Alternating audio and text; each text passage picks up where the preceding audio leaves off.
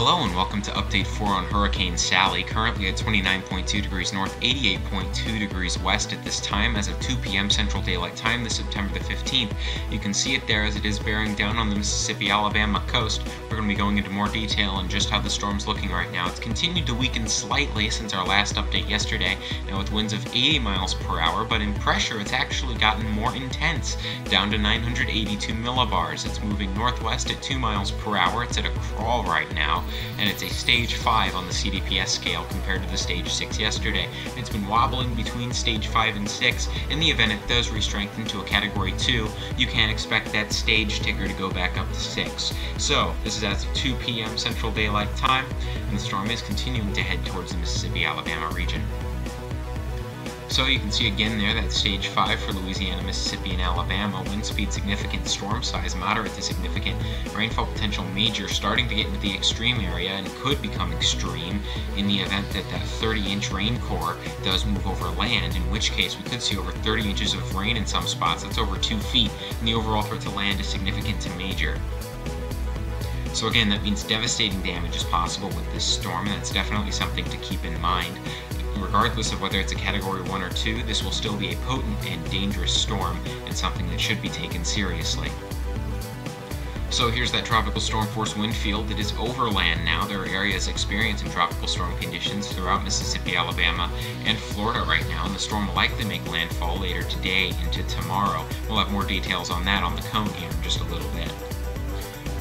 So here's how far away the storm is from land. From Biloxi, it's about 78 miles away. From Pensacola, 82 miles away. From Mobile, also 82 miles away. It's about 84 miles away from Gulfport, and about 123 miles away from New Orleans. You can see those watches and warnings there, with storm surge warnings, hurricane warnings, and tropical storm warnings all in effect at this time.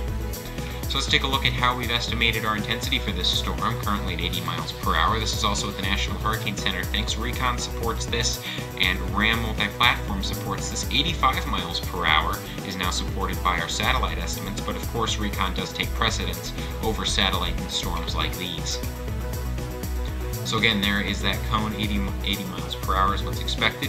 A landfall is probably going to occur around 7 a.m. Wednesday morning, if the NHC is to be believed, as you can see there. When it comes to rainfall totals, that 15-inch contour, those pinks, much farther inland than they were just a little bit ago, and you can see now some rumblings of some 20s in there, a few spots of 20 on there, but locally higher amounts, over 30 inches again, are possible. May not happen, but they're certainly possible. You should be preparing, especially if you're in the Alabama coastline, as if 30 inches of rain is going to fall within the next couple of days.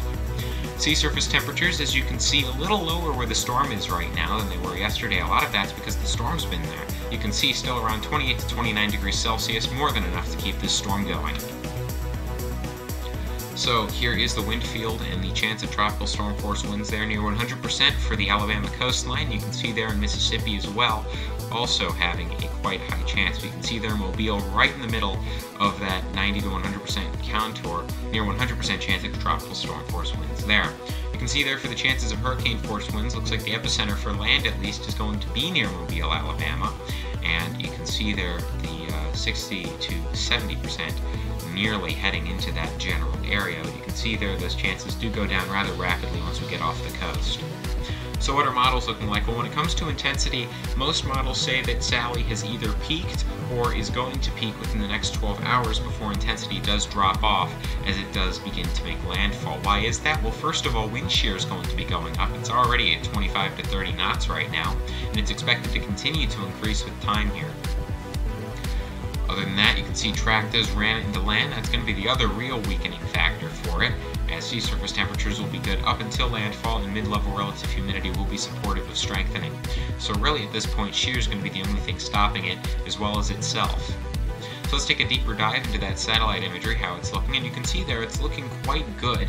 New puffs of convection coming off in the past few frames there, and you can see those minus 80s relatively widespread, starting to head over land there. Indicative of a powerful storm, and it could even strengthen upon landfall. Right now, the National Hurricane Center forecasting that it has peaked. You can follow our outlets. First of all, the website, force13.com, with new articles coming out all the time for your reading pleasure about all things weather. youtube.com/Force13 with our tropical weather bulletins, animations, and tropical updates. You can also find us on Facebook with more information on those things. And then also on Twitter, we have the US branches and AU branches on there as well, but you can see the URL below. teespring.com/store/Force13, that's where you can find things like the Smug Mug to buy. And finally, the Patreon. Patreon.com/Force13, where you can support the project and help it become even better.